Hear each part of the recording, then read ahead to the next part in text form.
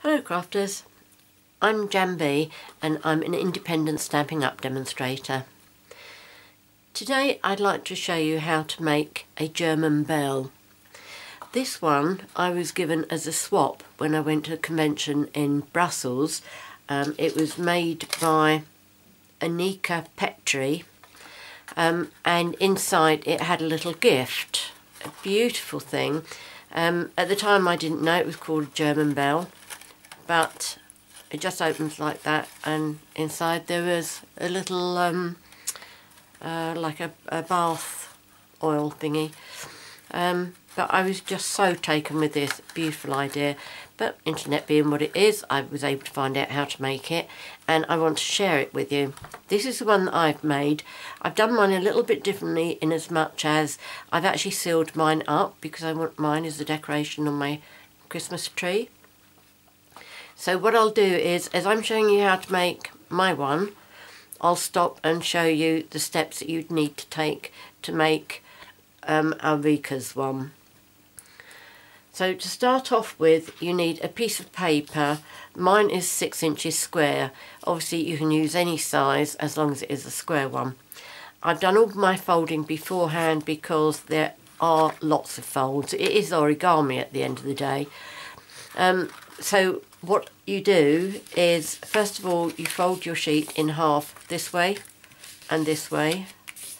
You fold it in half corner to corner, this way and this way. Now I wouldn't use a bone folder on scoring the edges because this is paper, and eventually if you do it too much to paper it will make it crack. Anyway, once you've done those 4, turn it in the other direction and do those 4 again. So that's halfway that way, halfway that way, and then halfway that way.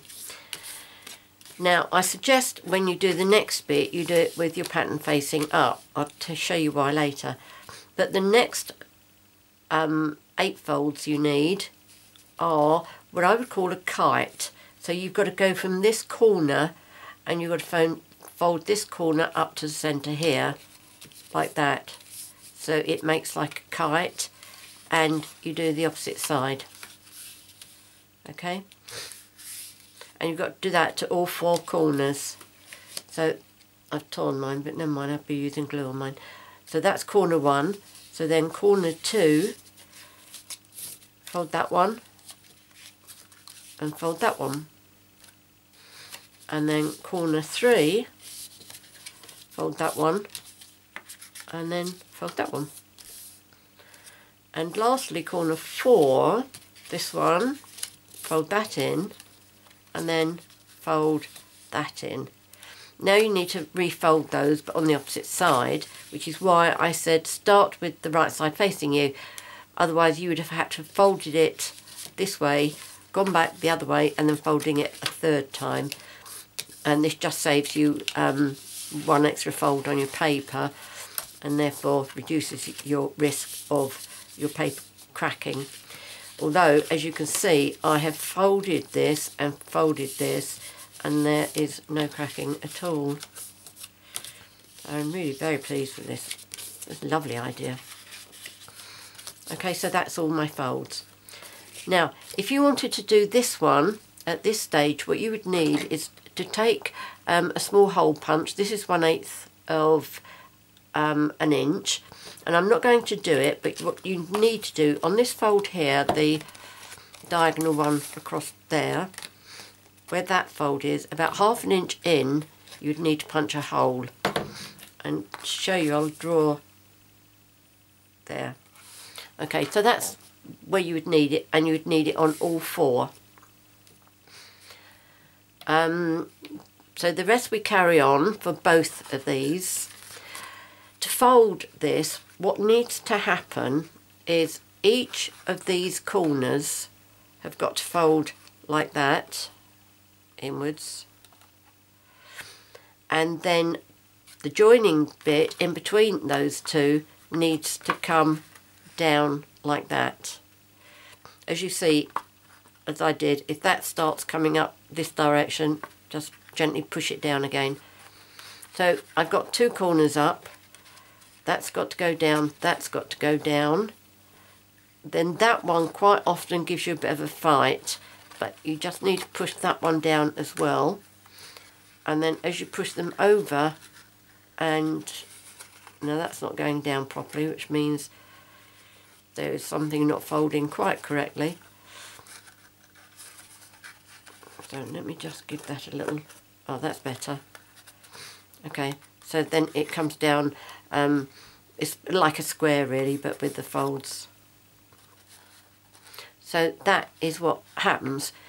Now with this one, because you've punched your holes in here, you threadle your baker's twine through, and if you want to add little tags on it, this is the time to do it. And then you can put your gift in there, tie it up, and you could hang it on your tree, or just give it as we were given at the convention. I really love this idea. But I'm going to seal mine up. So what I need to do is open this, and I'm going to use sticky strip, and I'm going to put strip on, let me show you, where this folds along here. I'm going to put a piece along there on each of the four sides. Okay, just down there. And you really do need this to come as close to the top as possible. So what I tend to do is come over the edge. Oh good, that's my torn piece. Let's stuck it down, that's fine. And then trim it off. It's times like this that these non-stick scissors really come in handy. And then just make sure that that is all adhered down. Move round to the next one.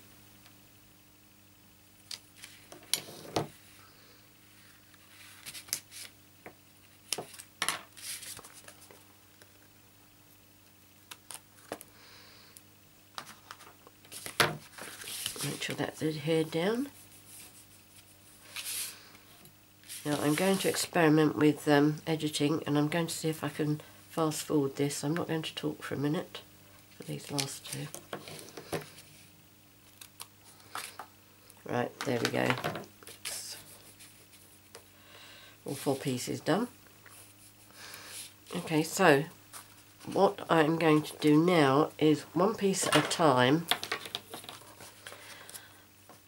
Take the backing of the sticky strip,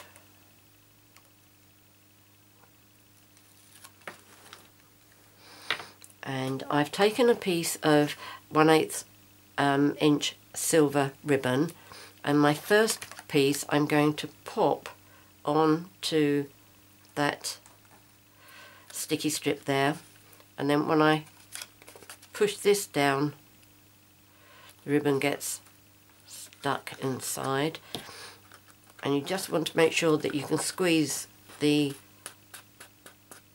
tape close together on that one, and then move around to the next one. I'm not going to put the second piece of ribbon on that one. I put that down, the next one, and then again squeeze that in. It is quite tight in there. You might find it easier just to squeeze it close with tweezers. Right, now the third one is where I am going to put my next piece of ribbon.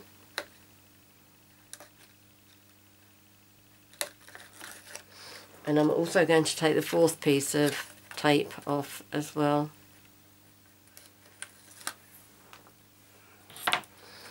Okay, so which way does this go? Put those two down, those two, and then that one has got to come over. Make sure it doesn't get twisted. That ribbon's got to come down onto this one, and then close those two up. Obviously you can't squeeze these sides together, but I'm sure it'll be alright.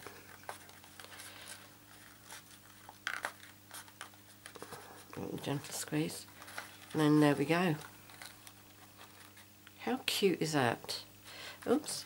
Now, but if you get a piece like that where it's dented in, you can normally just squeeze it and pop it out.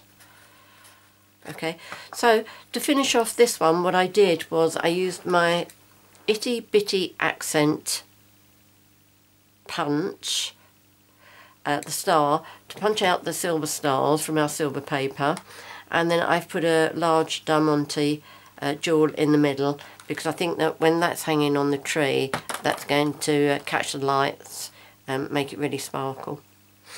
Well, I hope you like that, and I really hope you give it a try, because it's really, really lovely. I love it. I will just show you some others that I did. Oh, I've forgotten the name of the paper thing. All is Calm, I think it is. I'll check that and put it on the screen. But you get 2 sheets of white that's got silver patterns and white on the inside. Really lovely. But that was a non-Stampin' Up sheet that I used first of all, because I thought if I was going to make a hash of it, I didn't want to make a hash using Stampin' Up paper. Sorry, whoever that does belong to. And that's another one from Stampin' Up paper. That was, I think that's Nordic Noel, that one. Possibly. No, that's All Is Calm as well. And this one I did, and that's got the ribbon coming out of it, but I didn't like the way that came, so I've got to sort that out. But as you can see, I've had a lot of fun with this.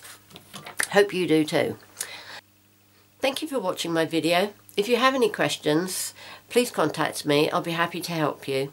If you've enjoyed my video, please subscribe to my YouTube channel by clicking on the subscribe button at the top right hand side of the screen.